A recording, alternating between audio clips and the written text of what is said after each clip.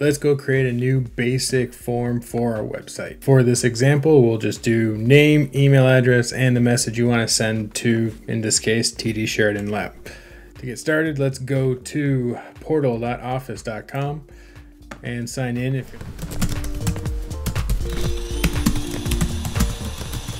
As you can see, Forms is not sticking out here because it's not a primary Microsoft product, but it is a very good quiz and survey product. Click on apps and then it's right there. Create a new one by clicking on new form. And we are now at a blank form. First, let's give it a name. Contact us. Then the description is just something intuitive to describe the form. In this case will be send a message to TD Sheridan Lab. So as I mentioned for our basic form, let's start with the name. As you can see from our other forms I've created here, the AI is already guessing at what I'm gonna put in this form based off my previous habits. So for this case, we'll just use the example of using my name and click on add selected. Make sure it's required. Actually, make sure all these fields are required, or otherwise you could get some spam bots and stuff like that in here as well. Next, we need the email address field. Click on add new and text. What is your email address? Required field. And then lastly, we'll add one more text field, and we're going to make this one a long answer. We're just going to call this message.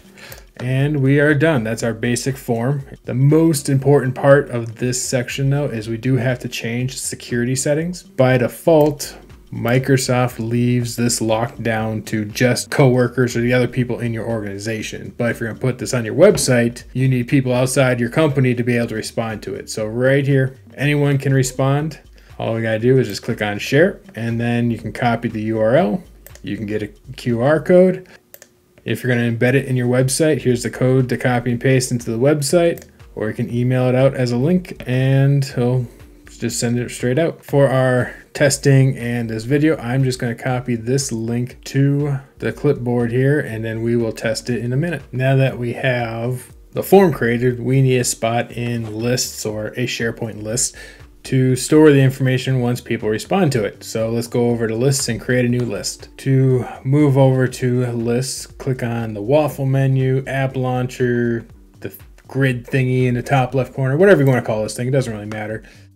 And then lists is right here, or alphabetically underneath all apps under L.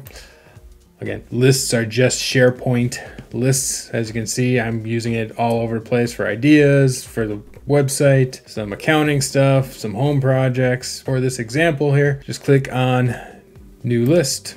You can use one of the templates if it lines up with your goal, or you can create a blank one. For this one, since it's just a basic one, I'm going to create a blank list. Otherwise, we'll be deleting a lot of default columns out of these templates here.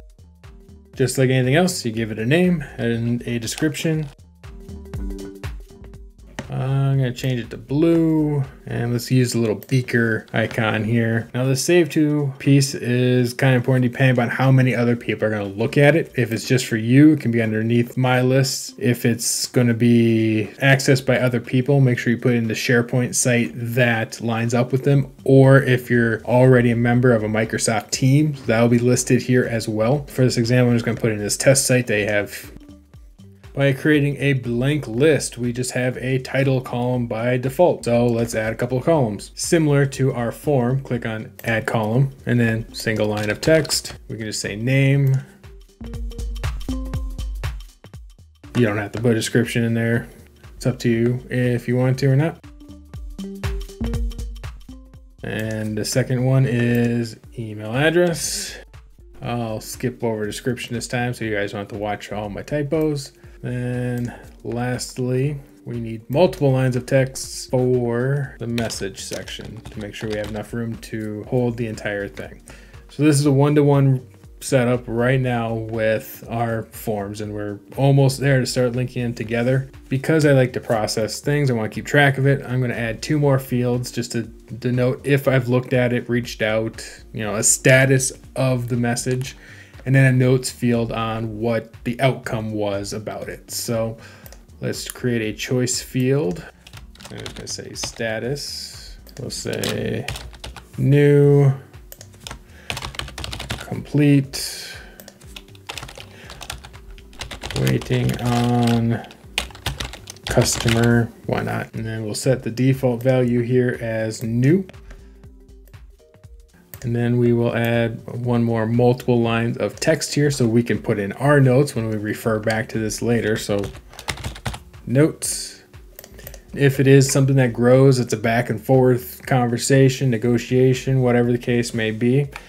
If you check this box here, as you add more notes in the future, it's going to timestamp them and username stamp them too for each update. So you can kind of keep track of when stuff happened as you do it. And that's it. Our SharePoint side is done in lists right now. So the last part is just to link it all up in Power Automate. There, go click on your app launcher waffle grid thingy in the top left corner here and then select Power Automate. Power Automate is Microsoft's solution that competes directly against If This Then That and other automation platforms.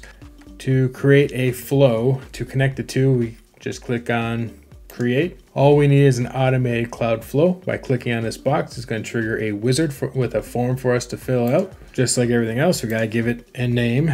Process forms for contact us form.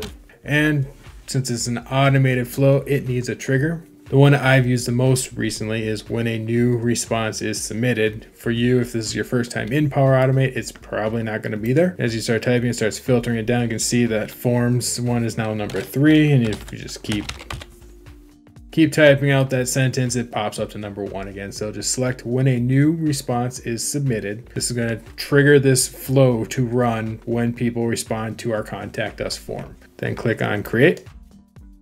Now it needs to know which form to pay attention to. So in this drop-down menu here, in your case, you will only have one form named Contact Us. Next, we need to add an action to get the details of that form so we can process it. So click on New Step. This search is very intuitive. So in this case, I'm just going to search get form, and it found get response details, which is exactly what I was looking for. I just said it wrong 10 seconds ago. And for form ID, we're just going to click in here, Contact Us, and then the response ID, we're going to use the dynamic item here of response ID, which will automatically grab it from the trigger when a response has been submitted. All right, we got the form pieces lined up. We have all the information about the response on the form. Now we need to put it in SharePoint. We're going to click on New Step again, and we are going to search for Create New Item and find the one for SharePoint. Create item, and for the site list, it should show up here. If it is a brand new site and everything hasn't synced up, you can get the URL and put it in there manually and it'll all work out. And then for list name, you find the name of your list, which in this case, Web Contact Us Leads is what we called it. I probably could have given it a better name, but oh well. Here we have the same fields that line up with the columns of our SharePoint list. So title, status, name, email, message, notes, which lines up with these columns here, lines up with our form here as well. So we just got to start plugging in dynamic content. Name, what is your name? Email address, message. Now for the title is a required field of a SharePoint list. Create something unique so they stand out, but we can just make it up as we go. Contact Us Lead space hyphen space submission time. That way, well, in theory, this will make it show nobody creates a duplicate entry and it's the exact same. They'll be unique. We can leave right here the status on new because by creating this, it will be a new lead for us to follow up on. And notes we can leave empty as well. And then you just click save. We got form created, we got the SharePoint site created, and we have Power Automate flow created. So let's do what Microsoft recommended and test this flow out. We'll side by side this here. I have the URL to our contact form on the clipboard here. So if I open up and paste it in, and you can see it is our basic Contact Us form. Let's fill it out.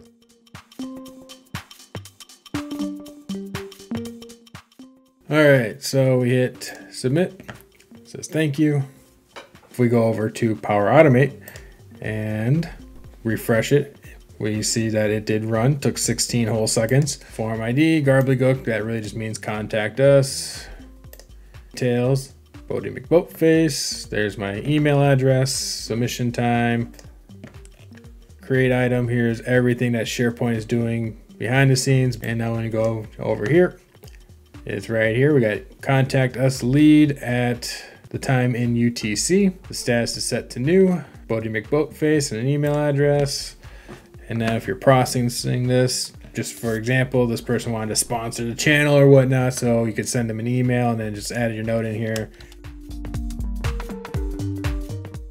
Saves it there. As you can see, because we did that extra checkbox and appended it, it has the name, has the timestamp, and then we can change it to waiting status. That's the basic setup. If you wanted to, you could add a email notification in the Power Automate flow. Well, if you have made it this far, then that means you found this video at least semi-informational. So if you could, go and leave a like down below, and also consider subscribing. If you're interested, my social media handles are down there as well.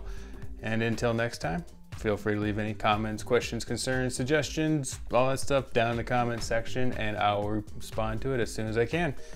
Until next time.